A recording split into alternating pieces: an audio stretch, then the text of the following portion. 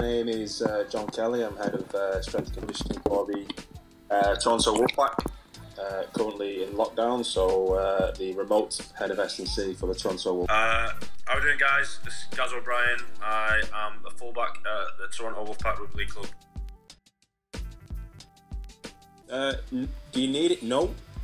Does it make life a bit easier? Yes. So there's a scale and there's a spectrum to work from when programming to train at home. I mean, in the current climate, you are still allowed to leave the house and exercise once a day. So a run and a walk, quite easy to do. The public have got can create a gym away from the gym if they've got kids at home, but it is not essential. That's the message I've been given recently. It's not essential. You can train at home without any kit. But I've not got any equipment.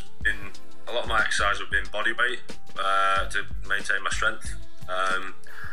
But you can improvise. We've just retitled, so we had some specs.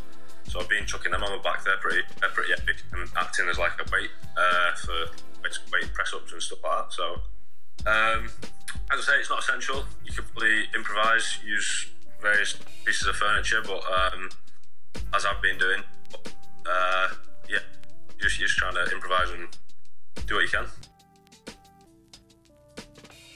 These days, there's a lot of online body weight circuits or for bodyweight exercises. Just if you can find for squats, maybe just full range squats on like a little bit of an elevation, so your heels up on a curb. I grabbed the watt bike, almost 100 kgs of plates, a barbell, a bench, some medicine balls, 15 kgs, some pads where I can drop the weight if I'm cleaning and snatching and that kind of stuff, power movements onto the floor. What else did I grab? Oh, I grabbed some 22 kg dumbbells, some 5 kg dumbbells.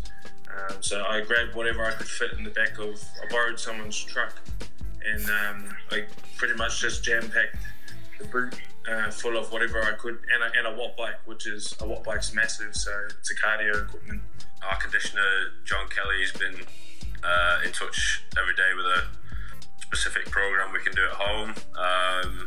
It's been a lot of bodyweight stuff because a lot of us haven't got any equipment at home, so it's press ups, single leg, squats for your legs, tricep dips, and then exercises like plank, crunches, and then for the cardio aspects, we're allowed to, as long as we're keeping social distancing in mind, we can get to a field and get running done or some road running.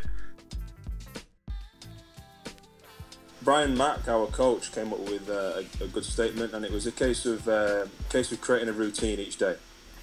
So there's a phrase, never in a month of Sundays, but this actually does feel like a month of Sundays now. So it's a case of creating a routine each day. So on a Sunday you may normally lie in. You don't really want to be having lie-ins in this kind of scenario. So set yourself a time to wake up, and then set yourself goals throughout the day.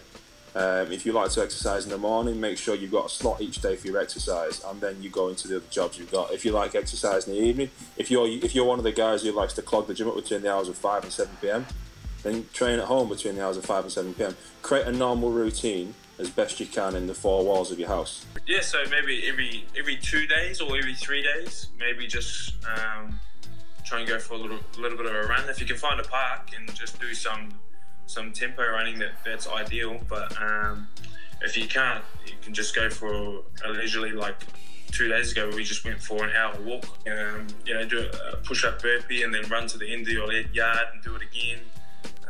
Or just doing laps of your backyard, even if it's only 5 meters, 10 meters, it's still something, eh? So something's always better than nothing. It is harder, don't get me, I'm not gonna lie to you, because you get into a routine of jumping in your car, going to training, and being with 20-25 other blokes that can get you through the day. If you could have a bad day, teammates get you through it, and it's good to bounce off each other when you're at training, so you get each other through it. But being at home, it's a bit different. Obviously you're by yourself, not got that camaraderie around you, but you've got to get it done. There's no other way around it, really. You just got to get it in your head that try and get into a routine at home. With specific training days mapped out in the week, so you set yourself, specific days that you're going to train, and then have a day off at a certain time, and then try and get yourself into a routine at home. It does help. I'm the bane of those guys' lives at the minute. So if it's a training day, if on the schedule I set out it's a training day, they will all get a message that morning reminding them it's a training day, and then about half through the day it'll be a case of, have you trained yet? And then it will just be constantly speaking to them until I get Strava evidence, or Apple iPhone evidence, or some sort of tracking evidence to suggest they've trained that day. Okay. So it's in the player's best interest to wake up, train, message me, and they don't hear from me again that day. Stay at home. Stay at home. Make sure you stay at home.